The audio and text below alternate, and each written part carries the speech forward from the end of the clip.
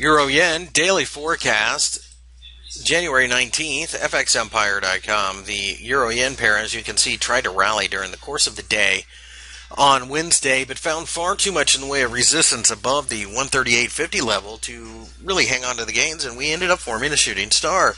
That shooting star signifies weakness, and that weakness could have us testing the 138 level again, though.